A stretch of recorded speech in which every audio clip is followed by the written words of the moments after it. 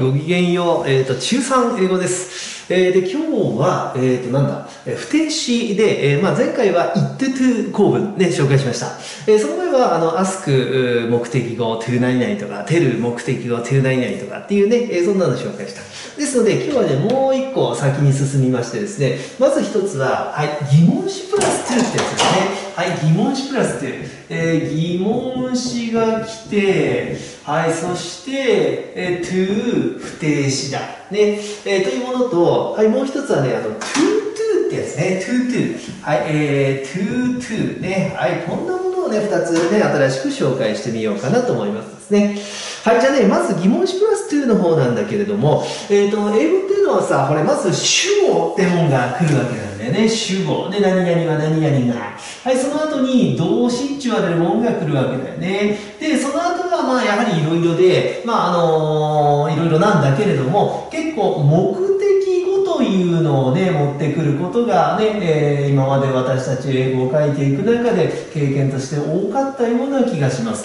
目的語っていうのは何々をとか何々に当たる言葉ね。私はテニスをしますとか、私は英語を勉強しますとかっていうことで何々を何々に目的語っていうのを持ってくることが結構多かったな。はい。で、今日はその目的語の部分、主語動詞の後ね、目的語の部分に、はい、疑問詞から始まると言ったらね、疑問詞プラス to 何々というね、疑問詞プラス to 不定詞。はい、これが続く文章、ね、こいつを見ていくということなんですね。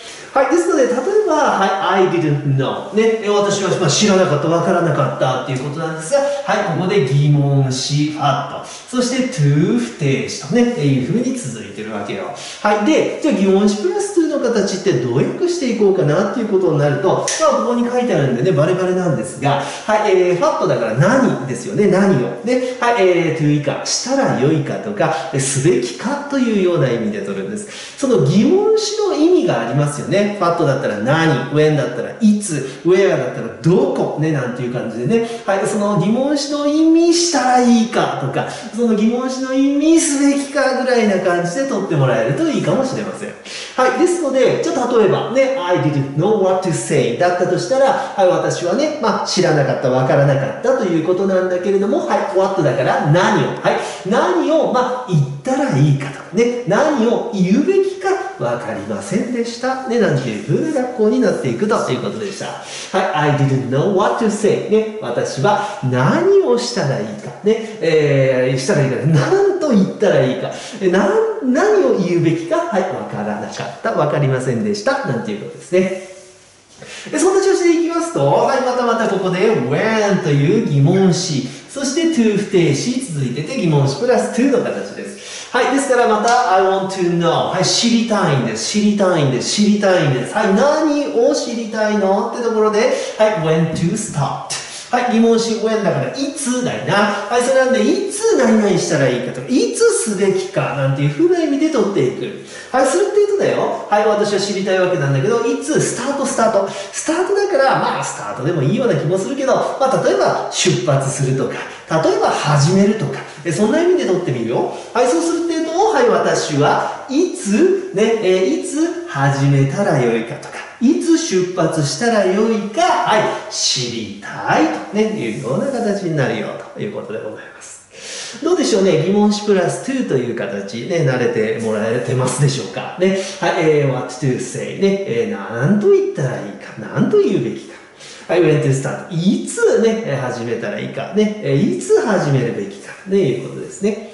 はい。で、もう一丁、ここで do you know how to get to the station ね。はい。how to なんていうのがありますね。how ね。疑問詞プラス to get ね。ここで不定詞ですよね。はい。で、how っていうのはそもそもね、どのようにという意味があるんで、はい。ですから、また同じような感じでね、ファットだったから何、はい。where だからどこ、when だからいつなんていう調子でいくわけで、how だからどのように、はい。ですから、どのように何々したらいいかなんていうことでいくんだけども、はい。結構ね、how to の場合はね、はい。何々の仕方という風な意味で取ることが多いです。はい。ですから、how to ときたらね、何々の仕方なんていうんで言ってみましょう。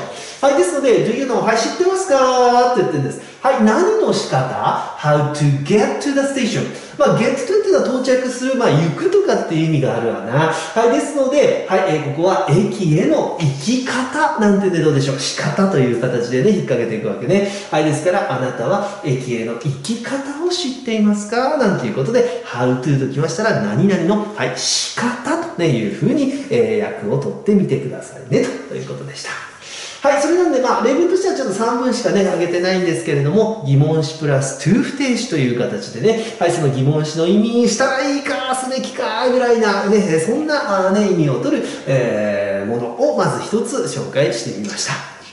で、もう一つはね、はい、to to の形ですね。はい、to to。はい、不定詞としてはこっちですよ。ね、こっちがね、ここだよね。to プラス動詞の原型。